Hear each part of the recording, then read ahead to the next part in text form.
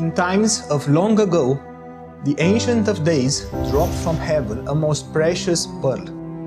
It was the secret of his kingdom and the most exquisite treasure of all. The pearl fell upon the earth among bristles and thorns. The ground blossomed around it, but only for a little while. The pearl was buried and after a while lost.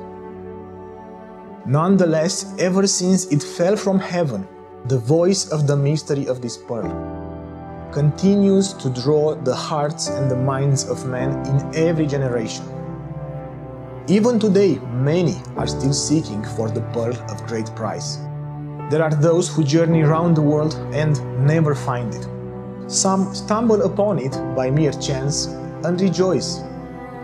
Few leave no stone unturned, and in the end, discover it. Great multitudes are still searching with dismay. The few who find it, they sell everything in order to keep it. Because every soul under heaven groans to possess it. In every human heart, there is a place that is forever empty, and this pearl alone can fill to overflow the despairing hollowness of man. And the greatest miracle of all is that all the while you are looking for the pearl is calling upon you. The pearl has a name, and those who know its name have already found it. And that name is Jesus Christ, our Lord.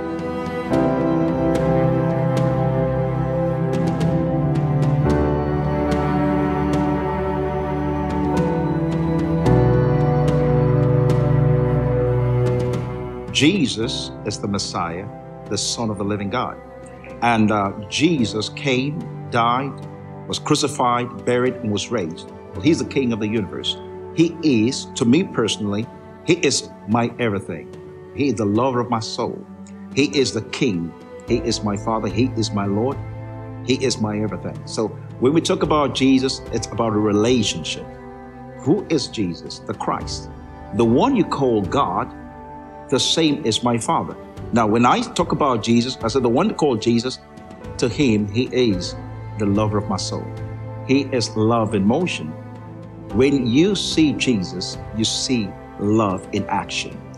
So if you've never experienced Jesus, you've never really experienced love. Jesus is the visible image of the invisible God. So Jesus came to reveal the Father. Everything Jesus did, everything Jesus taught was to reveal the Father. Jesus Christ is the one who takes away the sin of the world. Sin separates us from a holy God. And no matter what we do, all our good works, it doesn't work. There is a gap now between us and a holy God. In other words, God wanted to make a way to reconcile us to himself. So how did God do it? He put on flesh and blood, and he revealed himself to us in the person of Jesus Christ. He is an exact representation of God, who never knew sin, became sin, so that we could become the righteousness of God. He is sent by God, took away my sin, took away everything that separates me from the Father, and reconciled me to the Father. And so in him, I become one to the Father. The Hebrew word for knowing is yada. And the word yada means knowing him with your heart. So many people, they know Jesus with their mind. But there are people that know him with their heart. They don't understand all the theological statements out there, but they do know one thing, that they were blind. They were separated from God, and something happened. In simple terms, they'll tell you, he transformed my life. Jesus is my hope, my only hope. When I was an atheist, I really didn't have hope. I studied different religions, I studied different philosophies, but none of them seemed to me to be very plausible. I couldn't be persuaded by the promises in any of them. When I met Jesus Christ through a personal encounter with him, that totally changed my life. And immediately it gave me hope. Because before then I thought, when I was an atheist, if there was such a thing as an infinite being, maybe that infinite being could give us a relationship with him. Maybe that infinite being could extend to us eternal life, but there's no way we could have it on our own. And when I met Jesus Christ, I found out that yes, there is an infinite being, and that God himself loved us so much that he did care about us, even about me who was going around blaspheming him and making fun of Christians. He cared about us so much that he made the way through the death and resurrection of Jesus that we can come to him and become his own children. When I was a child, I used to live in fear of the dark, fear of death, fear of so many things, just because, especially in the villages when I lived in Congo, when it became dark, the sounds and the animals and so on, I used to be very afraid. The first thing that God did was to remove the fear from my heart, the fear of death, the fear of all the things, the bad things that I was doing, and I didn't know how to remove them. And so Jesus is my Savior. Because of his sacrifice, my sins are washed, my fears are gone. He is my Savior, but he is also my friend. He is someone I felt comfortable being open to. I had come from a background of abuse and rejection and abandonment as a child, and I had so many issues of insecurity and fear. During that season, I sought the Lord to deliver me and set me free, and I was gloriously set free. And as I just stayed at the altar, a few people prayed for me, and then I just stayed there. I began to see a vision. And I saw myself firstly as a little girl with my head on the Father's lap, and he was stroking my hair like this. And I'd never had a parent to do that for me, and to feel that affection. And then as I kept looking, I saw myself as a child with this really ugly face. And as I watched, this mask just peeled off my face and floated away. And then I saw myself in the heavens walking, and I was clothed in these beautiful robes, and the Lord said, that's you, you're clothed in dignity. I was carrying a very heavy load of guilt and condemnation. If I bothered to pick up and read the Torah as a Jew, there were lines there that condemned me. I could see my life where I was opposed to God and his standards and his ways. And I was troubled when I saw the penalty was to be stoned to death, taken outside the camp. I carried that for years. That morning I was walking by the river, 6 a.m., and I heard the sound again, a voice speaking heart to heart. And I simply said, Lord, here's my life. I've made a mess of it. I offer it to you. Do whatever you would like. The amazing thing to me was I stood up at that moment and knew that I was free. Somehow I knew I was forgiven. The heavy burden of my guilt was left there at that place by the river. He is the most wonderful, glorious Lord, Savior, friend. He's the way, the truth, and the life. But the beautiful thing is, he's not an entity or an idea. He's a person, the one in whose image we've been created. He's the one that's always kind, the one that every time I open my heart to speak to him, he's always looking at me with love. I found the person of Jesus to be one who cleanse and forgive. I found him to be the Messiah who delivers, who restores, who brings real freedom. I've found Jesus to be deliverer, restorer, healer, the lover of my soul. He sings over you songs of deliverance. He rejoices over us with singing. So delighted as a singer to discover that this King is also a singer, but his song goes deep.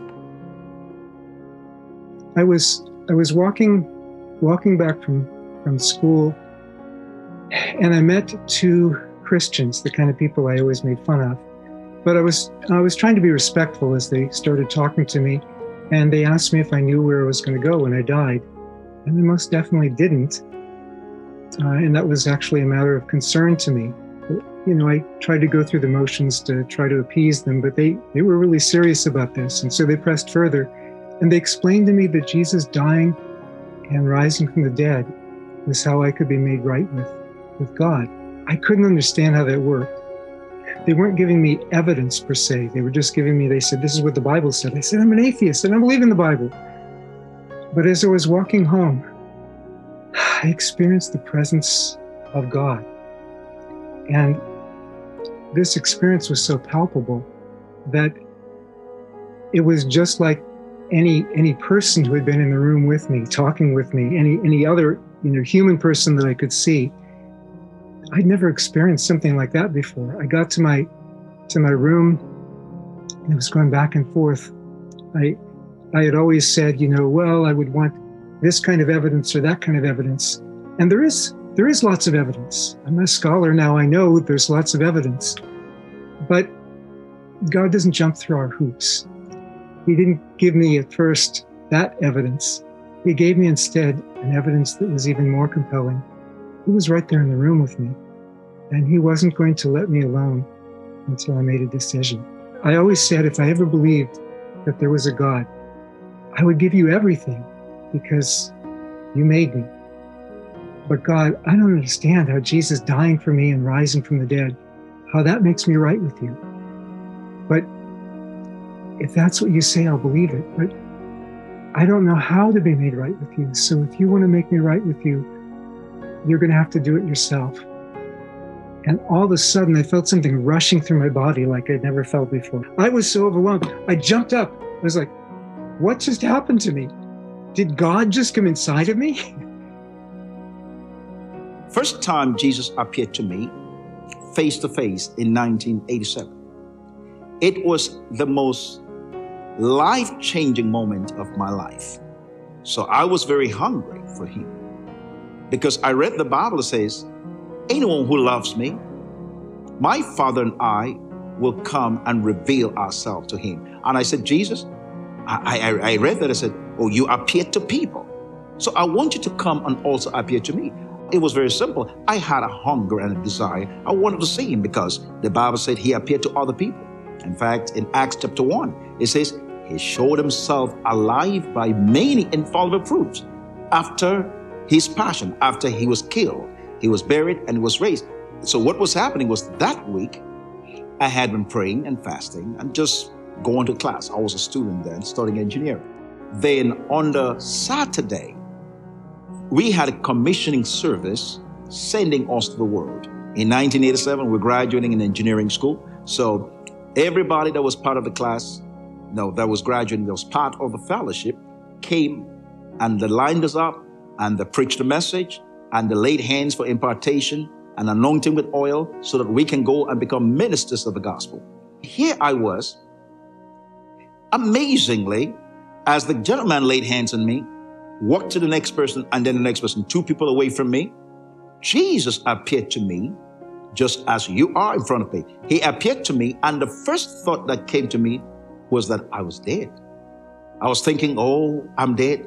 And I began to repent of every sin I've ever committed, every mistake, what I did, what I didn't do. I felt so unclean in his presence. But there's something that I noticed.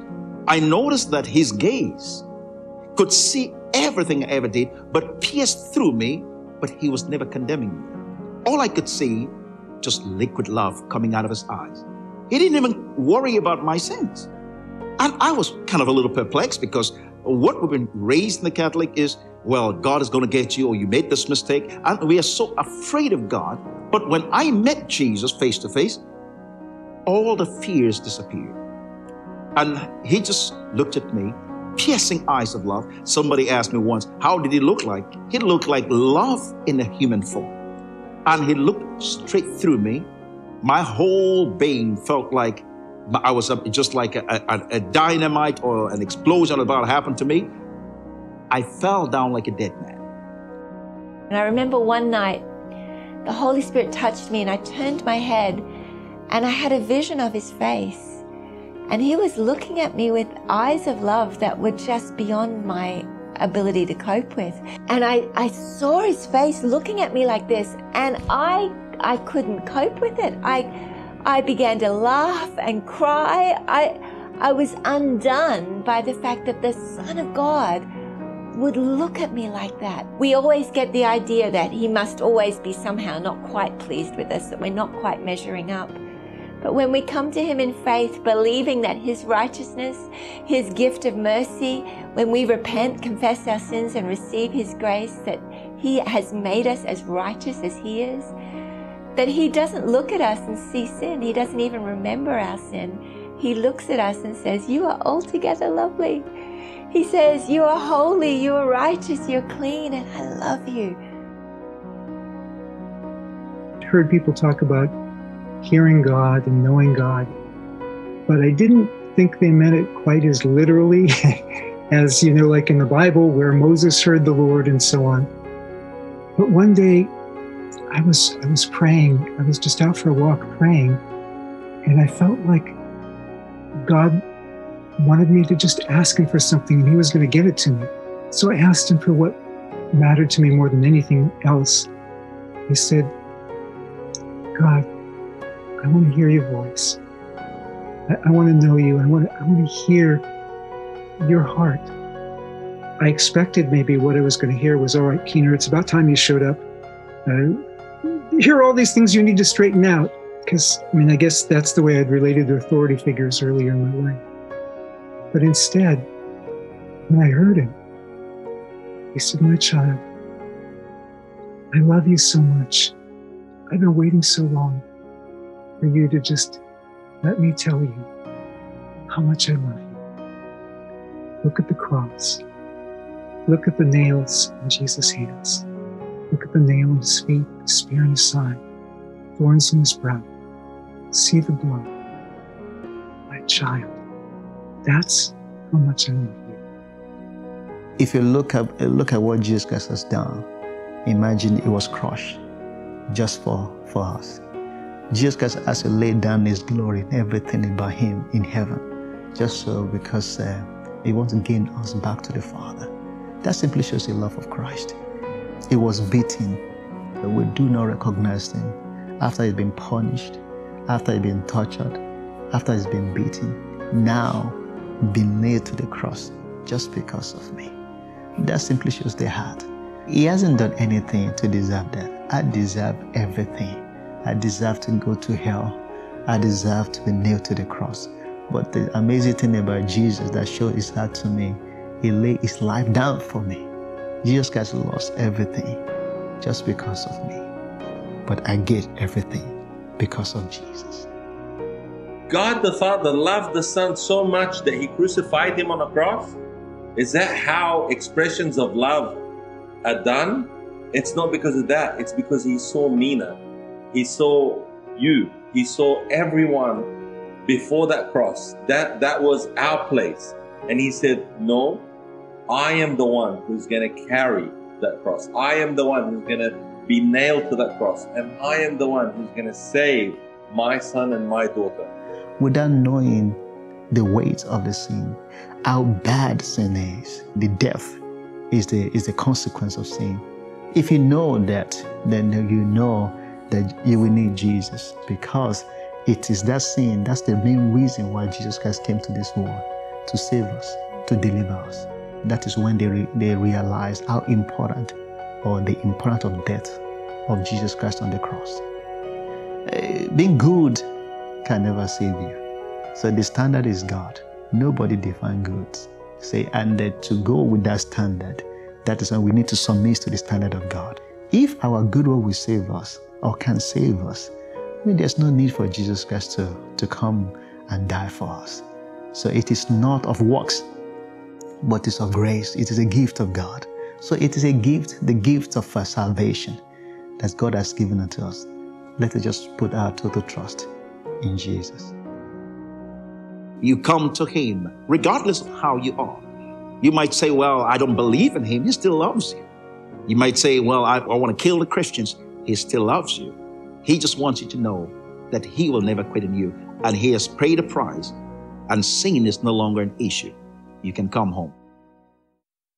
He is a Father and who loves us more than any parent has ever loved a child. He says, can a woman forget her child or have not compassion on the son of her womb? Surely they may forget, but I will not forget you. See, I've inscribed you on the palms of my hands.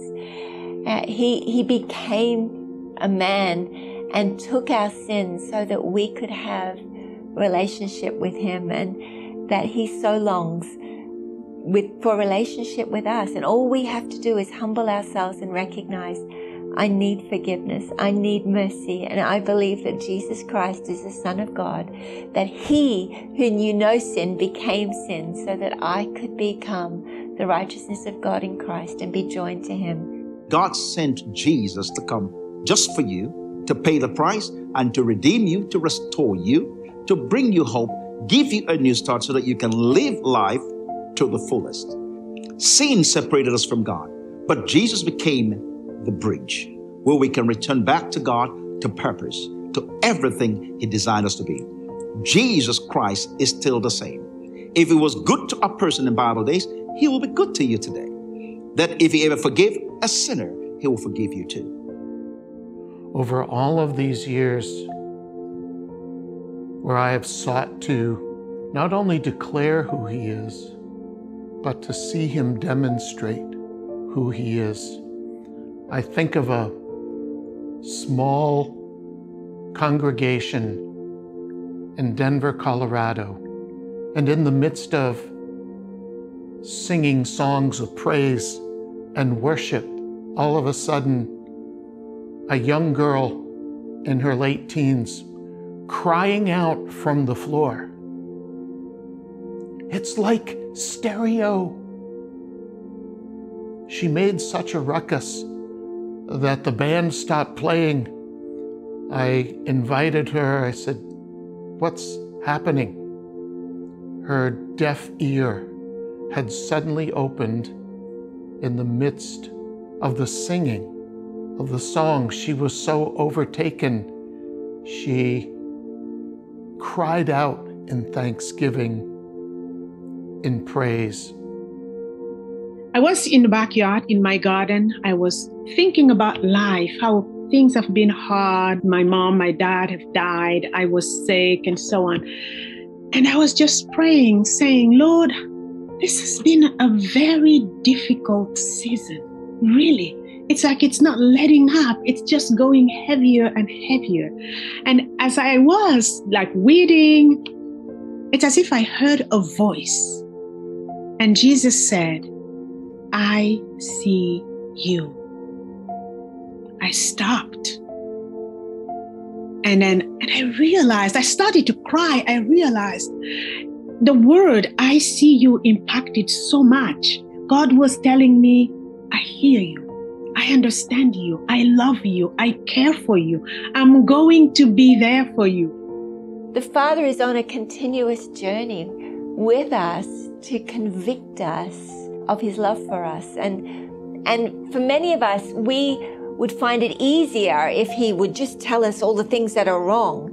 But when He's trying to help us feel and experience this love that passes knowledge, that His goodness and kindness leads us to repentance. It's the thing that causes us, like the prodigal son, when the father came and wrapped his arms around him, was calling for a party and a robe and a ring, the son's response was, I'm not worthy to even be called your son. But the father didn't come with accusations, though he could have had so many accusations to bring. The Father came with undeserved grace, undeserved love. And it's that love that causes us to truly repent and to want to give Him everything. This is the relationship that the heart of man longs for. It's the place of communion. It's the place where our souls are restored. Some people will say God exists, some people will say God doesn't exist.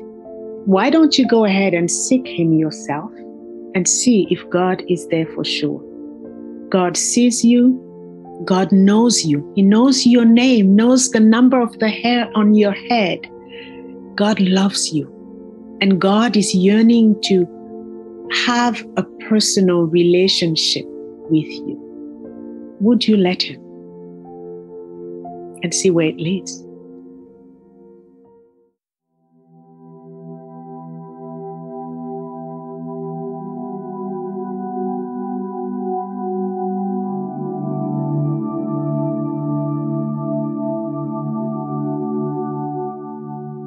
Wouldn't it be great to be able to live forever?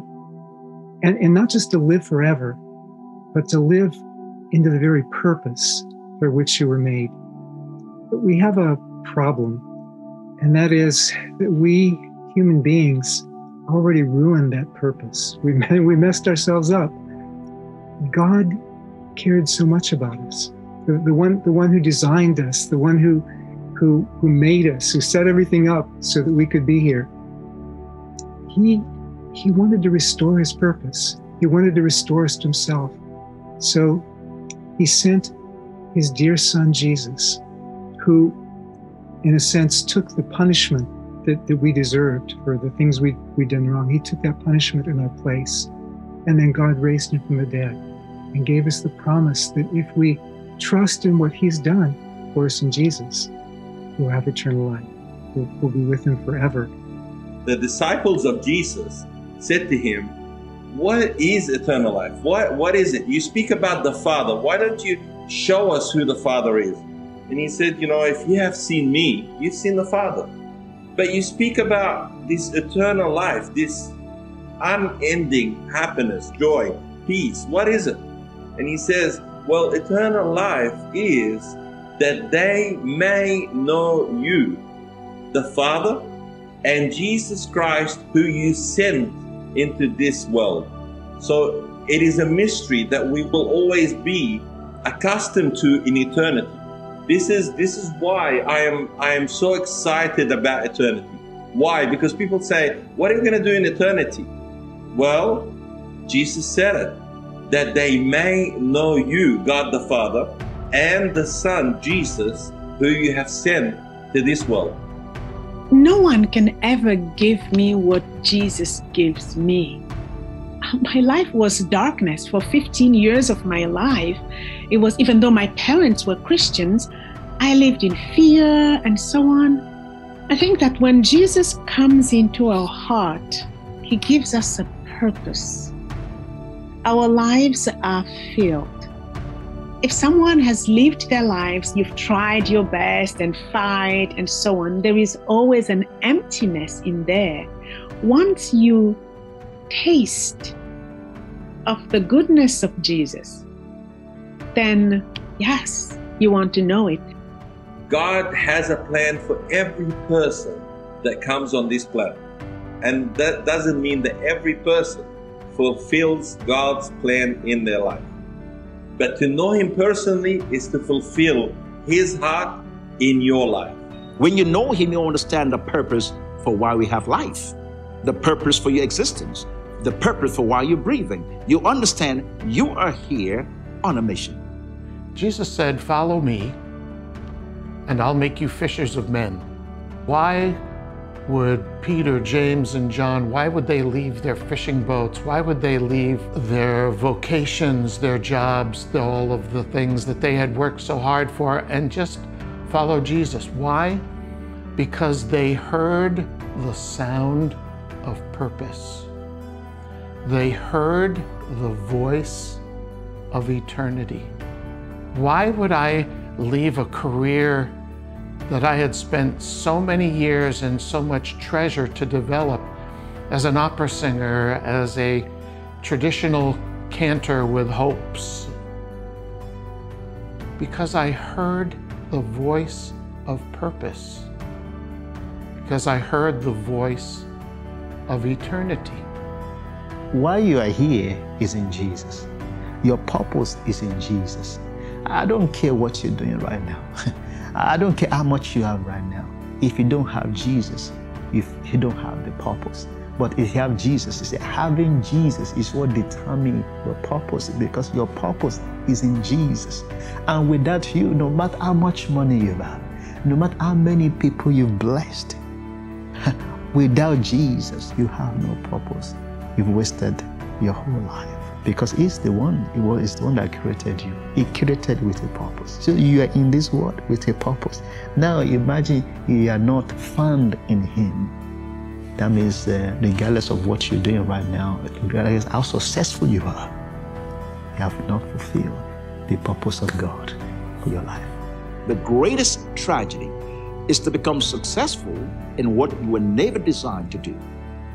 When you hear the voice of the one who has created you and endued you with giftings and callings, and offers you a place at His table, to go from being another person on the planet to being a friend of God, all of a sudden, all the other plans and purposes and treasure have no value whatsoever, but pleasing the heart of Him who made us and placed us and calls us. This becomes the purpose of life. We got to come with our whole heart. We got to give everything to Him. Let it be in control. We need to deny ourselves. We need not allow the flesh to be in control. We have to allow the Holy Spirit to control. The Bible says, as many that are led by the Spirit, they are the sons of God. So we've got to allow the Holy Spirit to lead us, because without the Holy Spirit, we are nothing. Your life is like a vapor. So God is giving you a trade up. He said, if you're going to come after me, you have to first deny yourself. That means everything about you, remove it. Take up your cross. Your cross is where your old nature dies. And then you take on His new nature. I call it the easiest upgrade you can ever have. Take up your cross and follow me, and I will make you. It didn't say I'll give you. It said, deny yourself. All of the things you're craving, I am all of that and more. Whatever you're looking for, I am all of that. So you come to the place you said, no longer I living, but Christ living in me. When you come to the place where you die and He lives in you. When Jesus talks about, come to me if you are tired and learn from me. Western world, we don't understand, how do you learn from Him? In countries like the Middle East, where there's a lot of agriculture, what actually happens is a big ox who walks the field every day and knows how to walk the field is tied to a smaller ox who has no idea. So the smaller ox walks alongside the big ox so that it learns how to do agriculture. So when we come to Jesus, one of the things we're meant to do is follow Him. We cannot follow Him and follow our flesh. We need to unfollow our flesh so that we can fully be able to follow Him. When we deny ourselves, we die to self. We die to everything we want, and it's hard. And when you go through a process and God has a call on your life, He'll make sure you go through this death experience, and it's amazing. I've gone through it. I wouldn't do it any other way. Why? Because when you die to self, you become alive in Christ. And the Apostle Paul said this, I lost it all and I glorify. In actual fact, I count it all as rubbish for the sake of knowing Jesus, my Lord, and being one in Him. He said that when Jesus hung on the cross, I died with Christ. And so when I die to self, I no longer live. And what happens is that Christ lives in me. So the life that I live by faith in the Son of God who loved me and gave Himself for me. I remembered when Charles died, and then Jesus took over Charles. I remember that when I died, and now He took over my life. Nothing else mattered. I lay down before Jesus, and I want Him to make a miracle out of my life. All I did was I yielded. I said, none of me, all of you. God always is looking for availability, not abilities. He just wants you to be a vessel, and He'll pour Himself into you. Make yourself a vessel. God cannot make you a vessel. He'll pay for the vessel, but the Bible says if anyone would purge themselves, that means empty yourself. Selfishness, of your own personal agendas, of trying to make it, trying to get reputation of men and all the accolades of men. God now will fill you with all of Himself, and you don't have to try and struggle to get there. You now become His own body. He becomes your spirit. And that is what I call being a believer. God's spirit coming to a human person and then making the human divinity. That's what I call oneness with God. And Jesus explains to His disciples how much He's worth. He says, if you value your own life in this world, you'll lose it in the next. You have to value eternal life more than any cost in this world. No matter what you might have to turn your back on, no matter what it costs us to follow Jesus. If people are upset with us, if we lose our possessions, if we lose our home for following Jesus, because some places in the world, there's active persecution for following Jesus. But what you get for following Jesus is worth more than everything else, because you live forever with God for the very purpose for which you were created. When you discover how good He is, you don't want to hold on to anything. You realize that anything you hold on to is actually a limitation, something that is taking up the room that His love wants to fill. Sometimes the world would lie to us and tell us that, oh, you should do this for yourself. You need to have this and you need to have that. But the truth is, when we forsake all, when we say, Lord, you are worthy, it's not an act of proving our love to Him. It's actually just a response that says, I trust you. And the beautiful thing is that when we trust Him, He desires to give us life and life more abundant. He knows how to truly make us happy, to truly make us joyful. And that joy is not based on circumstances. It's based on a relationship that is so deeply satisfying, on one who's able to provide all of our needs according to His riches in glory. And it's not just a theory, it's a reality. He knows how to give us a balanced, healthy, beautiful life. And if we'll trust Him, fully trust Him, His ways are better than our ways. His thoughts are higher than our thoughts. And what we thought, when we thought we knew best, when we let go and let Him lead our lives, we discover that His ways are so much more fulfilling, so much more glorious than we could have ever planned. To know Him is to know love. To know Him, to hear His voice, is to know real freedom and purpose. And I found that surrendering to the one who created me and to giving Him an opportunity to lead me and guide me is not only the path of real life, it's the path of joy and fullness and confidence to know that no matter how many breaths are left in these lungs, and He knows the number, that when I draw the last one to leave this place, and to have a place with Him, such confidence for this journey, to please Him, to know Him, to understand why I was made, why I was placed here at this time. Life abundant. I recommend it to you.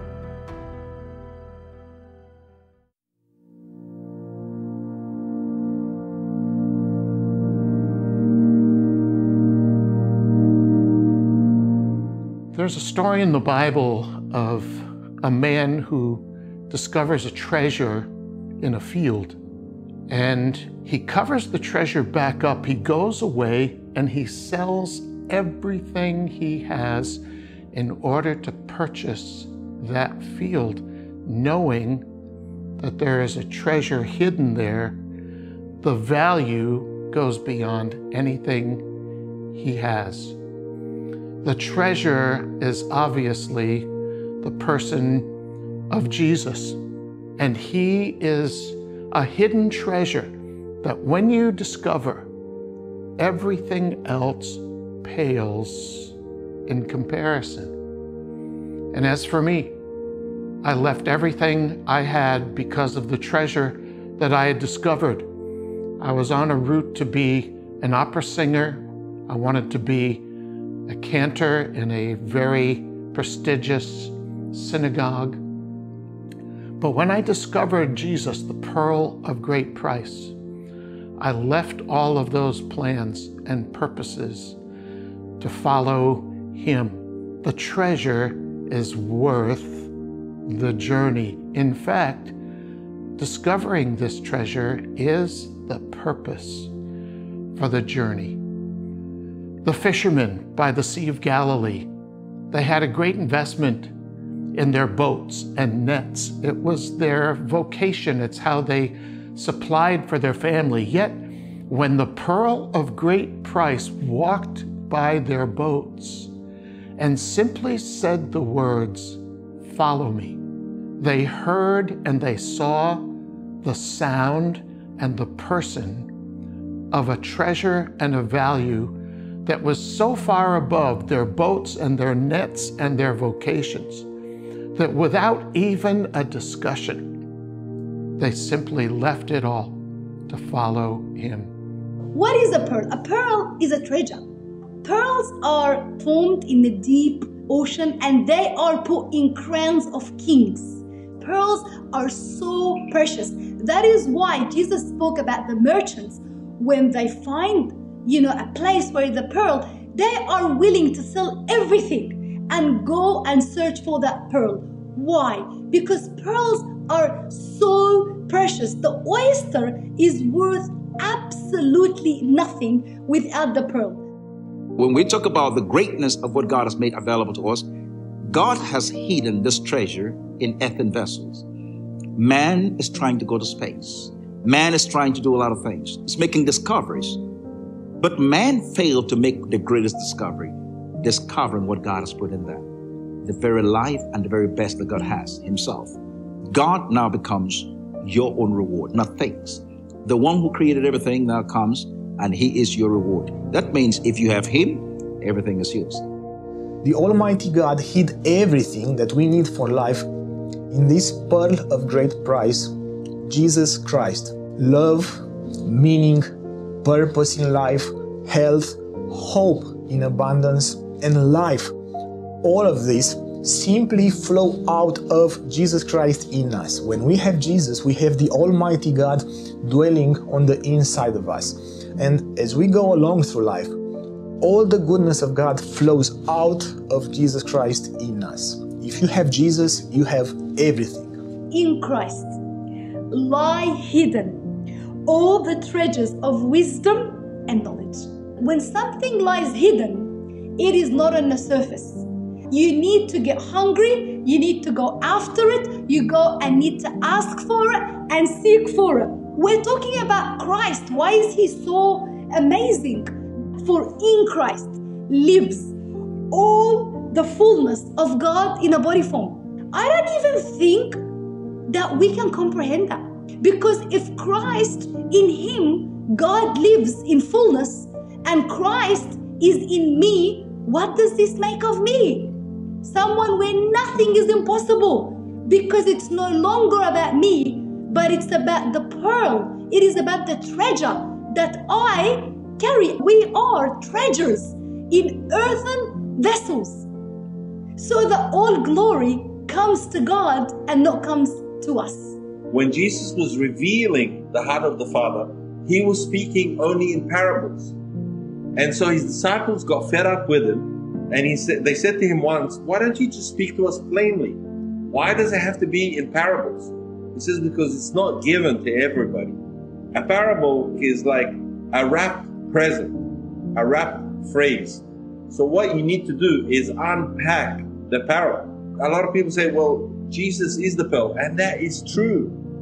But you know who else is the pearl as well? It's you and me, because we have united with him. And so God the Father saw this pearl in this yard, and he said, you know what? It is worth it that I sell everything and buy this pearl. You know why? Because my son Jesus, the greatest pearl, have united with this worthless pearl that's you and me. And through that union, you became the greatest pearl that God the Father wants to purchase. Sell everything. So, in other words, God loved the world so much that he did not spare his only begotten son, but sacrificed him for you and me and the whole world. So this is the greatest news.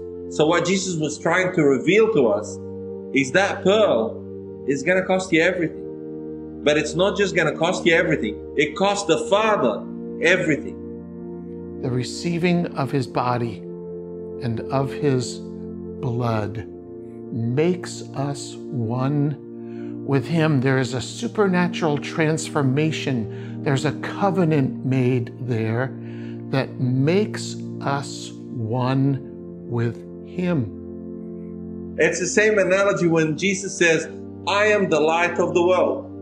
And then in another instant, he would say, you are the light of the world.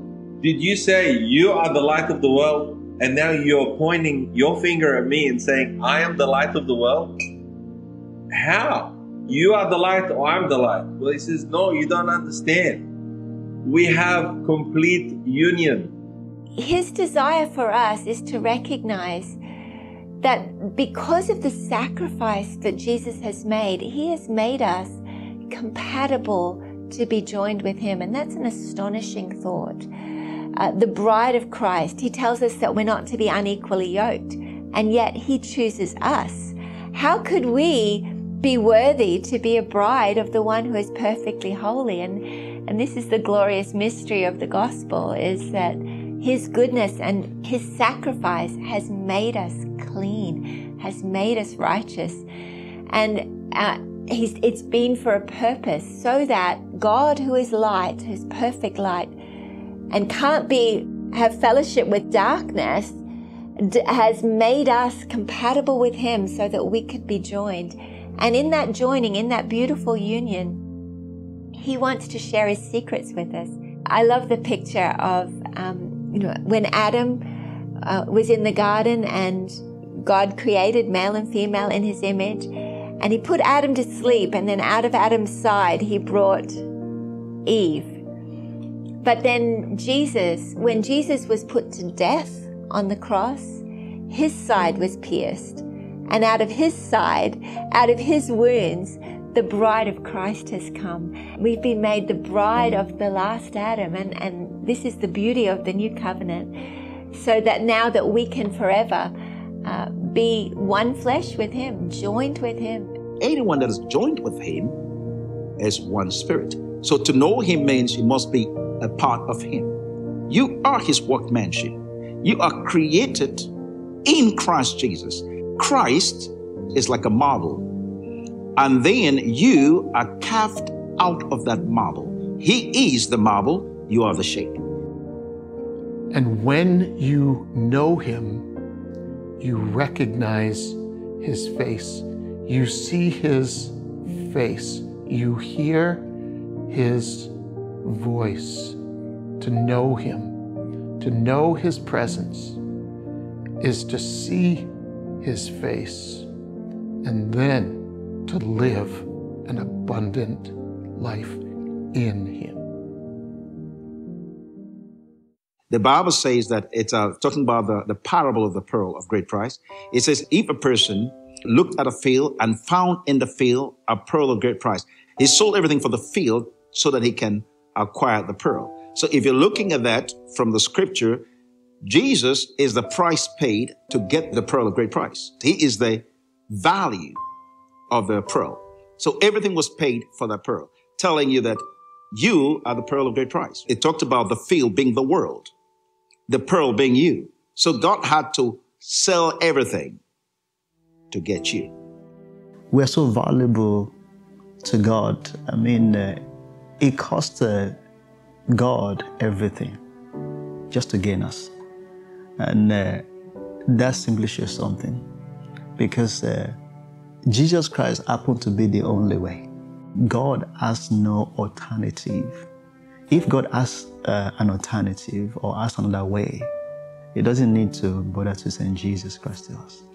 But it's like God himself died, lay our life down for us, just so that he might gain us back to him. This is the love of God. This is how much you are valuable. Regardless of your situation, regardless of your circumstances, God values you so much. But so many times we fail to understand who we are or how much God has valued us, that even though we don't value ourselves. The cruelty of that Roman cross was so deep and so horrible that even the Roman Empire outlawed the use of it in years to come. Jesus knew what was before him. He knew the weight of that which he would bear.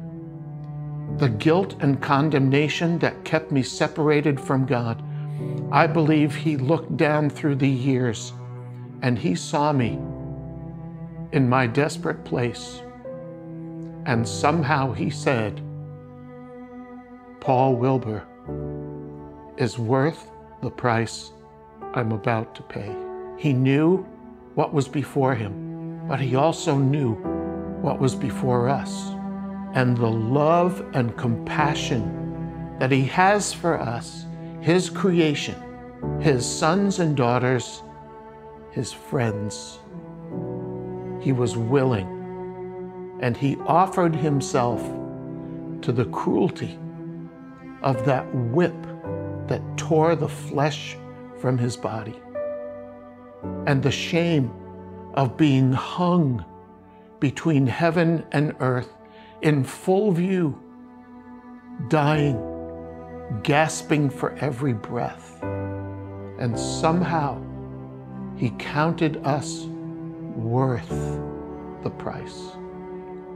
There's no greater demonstration of the love of God or of the love of Jesus that compelled him to pay a price that we could not pay. Jesus is the value of that pearl, because what was paid shows the value of the pearl. For you to pay the very best is because you value the pearl beyond anything. His value was placed on us. Whatever a thing costs is what its value is. What we need to learn is God's value in us. Well, we need to change our own perspective. We need to start seeing ourselves from God's perspective, from Jesus' perspective. But if you lose that side, you will never consider yourself valuable to God. So this is where you find your identity. You don't need to worry about anything. You don't need to care about what other people are saying about you. But you know your worth. You know your identity in Christ Jesus. And that is who you are, because it cost God everything to gain you. Jesus gave everything to get us. He gave his entire life to get us. That's the value he has for us. And for us, he is the pearl of great price that is worth losing everything to gain. If lose our lives, we find it in that if we recognize the value of the divine exchange, where we exchange our life to receive his everlasting life, he becomes the one that is inestimably valuable. But then he feels the same way with us, that we were worth giving up heaven for and giving up his life for. And that's the amazing part of this, is that just as to us, he is the one that's worth laying our lives down for, he's the one that says that we were worth him laying his life down for us. And that's what's astonishing to me. Without Jesus, life does not have any meaning. I can have all the money in the world. I can have the beautiful houses. I can have the clothes or whatever in this world. But my life will be empty if Jesus is not in my life. So I will say he's the pearl of great price, because without him, there is no purpose. There is no meaning. There is just an emptiness in my life. He is the pearl of great price. Without him, there is nothing to live. Where when I come to him, I can talk to him and know that he accepts me. And that even if my heart condemns me, he's greater than my heart. That he's better all the time than I feel like I deserve. That his love for me is beyond my ability to humanly comprehend. So that I have to pray for supernatural strength to be able to comprehend this love that's higher, deeper, wider, stronger, more glorious than we could ever imagine. It's so dynamic and it's so beautiful, but I think for a lot of us, we fail to fully grasp the depth of relationship that he desires for us. He loves us so much, and it's beautiful. God Almighty sent Jesus Christ from heaven down to earth for you because he loves you. Jesus Christ really loves you. He sees your struggles and he hears your cry. He knows the pain in your body, the doubts and the worries in your mind, and he knows the fears of your heart. He knows them all because he knows you, and he knows you by your name. Jesus came to heal you, to save you, to deliver you from all evil. He came to take away your sin, and he came to take away the burdens pressing on your soul. Jesus came to satisfy your heart with love, with meaning, with purpose and truth. He came to give you hope. Don't let him waiting at the door. He stands at the door of your heart right now and knocks. Will you let him in? Remember, Jesus Christ is your only chance. There is no other way. What every other person out there is still looking for, behold, you have just found. You have discovered the pearl of great price. He is Jesus Christ, our Lord.